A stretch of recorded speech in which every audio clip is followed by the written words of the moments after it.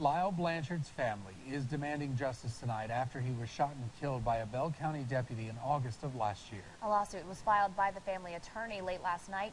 Channel 6 News reporter Amani Payne spoke to that attorney today and joins us now with more. Amani.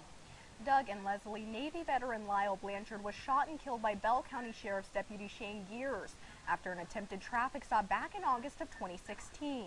In a hearing last month, the grand jury decided they would take no action against Geers. It was at that time attorney Robert Ranko said the Blanchard family deserved a direct apology from the deputy, something Ranko says never happened.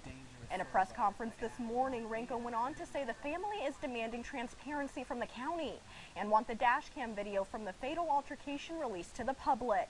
He says the deputy showed a clear lack of training, used excessive force, and stands by his claim that Blanchard was not armed at the time of the incident, despite county officials previously claiming he was.